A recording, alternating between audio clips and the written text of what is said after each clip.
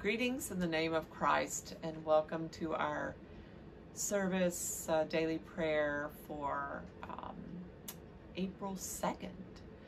Moving into April, and we're getting closer to, obviously, Holy Week. So I think these readings lend themselves to that. As you hear them, you might be thinking about moving toward Palm Sunday and Holy Week. O Lord, open our lips, and our mouths shall proclaim your praise. Alleluia. For the Lord our God, the Almighty, reigns. Let us rejoice and exult and give God the glory. Let us pray. Eternal God, we give you thanks that through the gift of our baptism, you call us to a new way of life in your realm of grace and peace. By the power of your Holy Spirit, let your will be done in our lives and in this world that you love. Through Jesus Christ, our Savior. Amen. And the psalm for the next 3 days, Thursday, Friday, and Saturday, is Psalm 31. I'll be reading verses 1 through 8 today. In you, O Lord, have I taken refuge. Let me never be put to shame. Deliver me in your righteousness. Incline your ear to me. Make haste to deliver me. Be my strong rock, a castle to keep me safe, for you are my crag and my stronghold.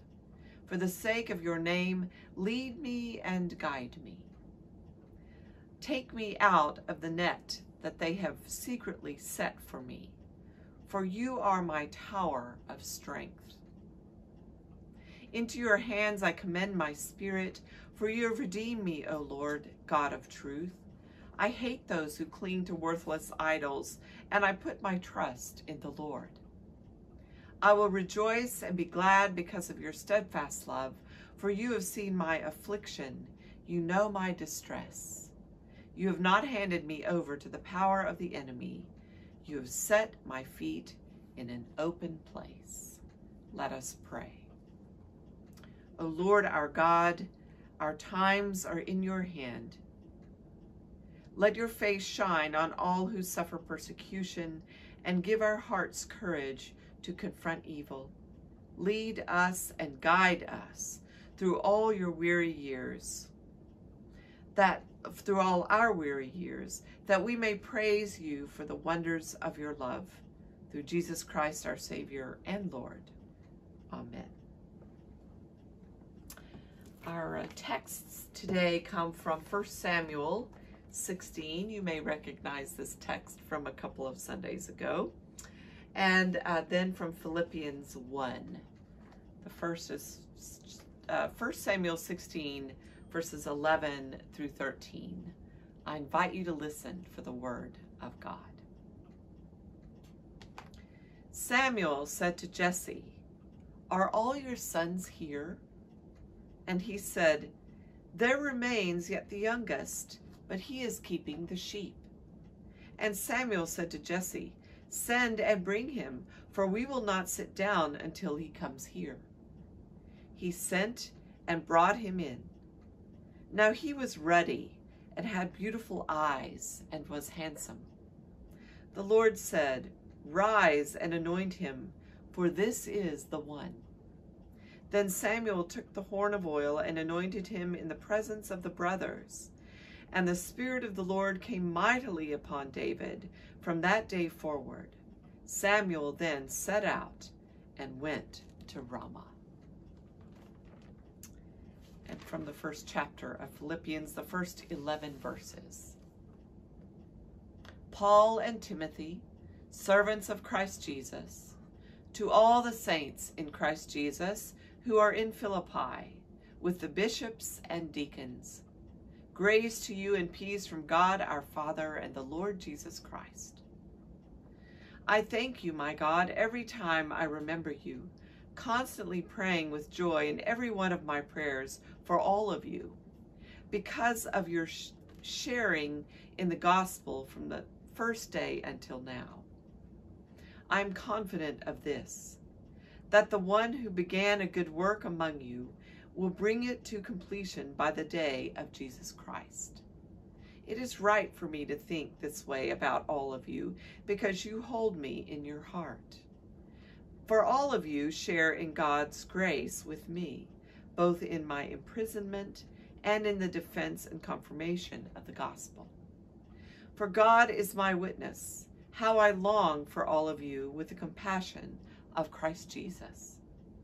And this is my prayer, that your love may overflow more and more with knowledge and full insight, to help you to determine what is best, so that in the day of Christ you may be pure and blameless, having produced a harvest of righteousness that comes through Jesus Christ, for the glory and praise of God.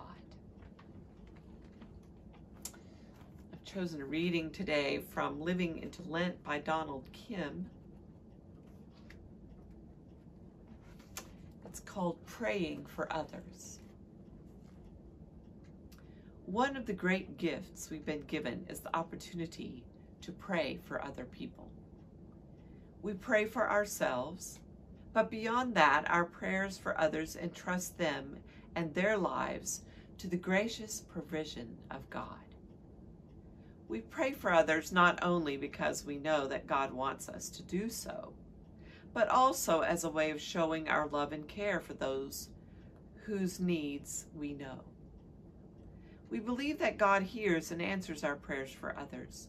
We trust God to hear and act at all times, and we trust that we can pour our hearts before God, reflecting the words of the psalmist.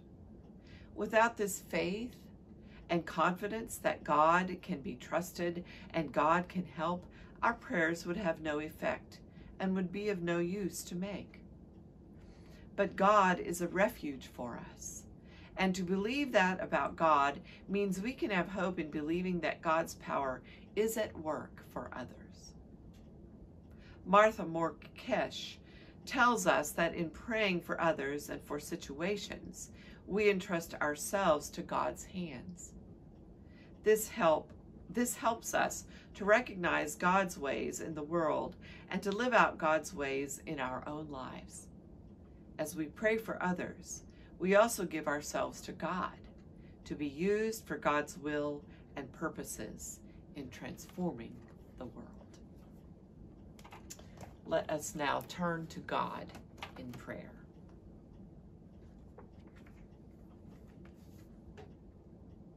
Satisfy us with your love in the morning, and we will live this day in joy and praise. Loving God, as the rising sun chases away the night, so you have scattered the power of death in the rising of Jesus Christ, and you bring us all blessings in him. Especially we thank you for the ministry of word and sacrament, for those who serve and care for others, for the affection of our friends, for your call to love and serve one another, and for the presence and power of your Spirit. Mighty God, with the dawn of your love, you reveal your victory over all that would destroy or harm, and you brighten the lives of all who need you. Especially this day, we pray for the Church and the people in the Pacific region, for endangered species of animals and plants, for those who are isolated by sickness or sorrow, for those who suffer mental anguish, for the knowledge of your will for our lives. Gracious God, hear the prayers of our hearts in this silence.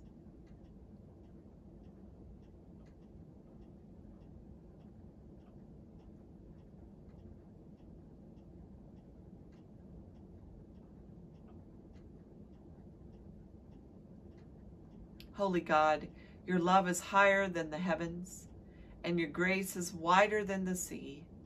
Awaken our hearts to the joy of your presence, and open our lips to sing your praise, to the glory of Jesus Christ our Lord, who taught his disciples when praying to say together, Our Father, who art in heaven, hallowed be thy name.